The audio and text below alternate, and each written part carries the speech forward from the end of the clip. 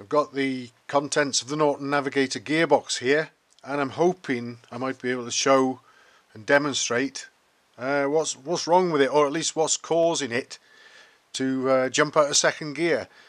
Now, I've been through all the motions of the selectors and everything, and I've found out where second gear is and when it's engaged or supposed to be engaged, and it's when this gear moves as close as possible to this gear. When these two engage, you're in second gear, but the engagement isn't very deep at all. I'll try and demonstrate. If I spin the main shaft, I'll have to move the selector mechanism there. Now then, that we are now in second gear. We'll go down here. That's first, that's neutral, and that is second. But that is as deep as the engagement can go. Now look at that gap there, and the edges of the dogs are rounded off, but I'm convinced that those gears should be getting closer to each other than that, and I'm beginning to suspect possibly a bent selector fork perhaps. I'm going to look into it, or perhaps there's a shimming issue on the gears, but it's not even sort of going halfway, I wouldn't have thought, as close to the other gear to get good engagement and give second gear. So I'm going to be looking into that. The gearbox itself comes out of the engine casing as a complete unit, but the only thing that didn't work, and I'll go over there to demonstrate it in a moment, is the little spindle that carries the selector forks. Let's get some light on it if we can.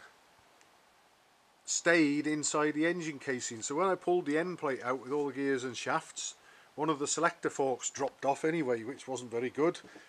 But I found out that the selector spindle that remained in the cases, the engine cases, even when I got hold of it with, dare I say it, mole grips or vice grips if you prefer, end on, I thought it might have just slid out, but it's stuck in there pretty tightly. So what I'm going to do, I've got a suitable sized mandrel there that I've pushed through for the selector forks to run on, and I'm going to use that when I reassemble it so that it can meet up end to end with the spindle that's still in the cases, and hopefully I'll just be able to slide the selector forks back onto their proper spindle, which we'll see. I'll go up to the bike and hopefully we'll see. All I had to do on the primary side was strip the primary drive down. I didn't have to take this casing off, no need for that, and the main shaft just pulled straight out.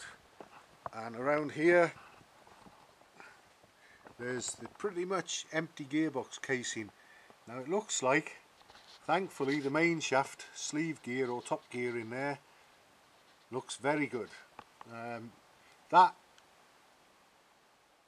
is the rod that the selector forks run on, and that below it is the spring plunger for the indents in the selector stop mechanism that gives you your clicks from one gear to the next.